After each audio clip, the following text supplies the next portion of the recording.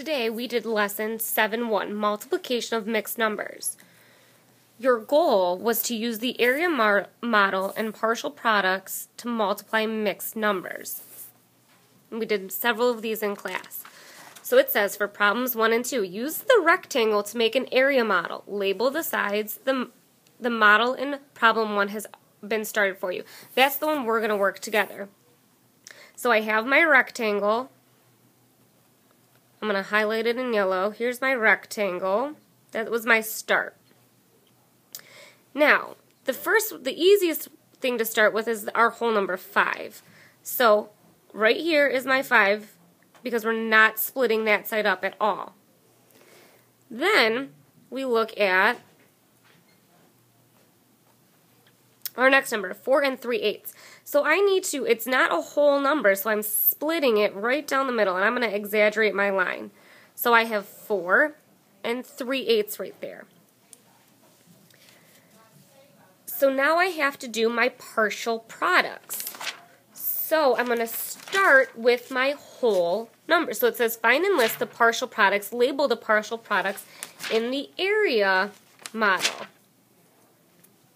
So let's start with what is going to be the easiest, which I think is the whole numbers.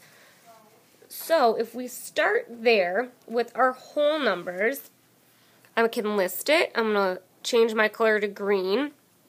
So we know 4 times 5 equals 20. So I can put 20 in my area model.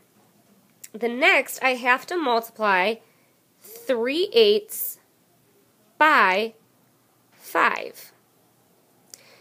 And remember, a whole number can look like this, so it sometimes is easier for us to multiply. So 3 times 5 is 15, and then 8 times 1 is 8. So then I have 15/8. Or if I reduce that down, I have 1. 15 minus 8 is 7/8 left over.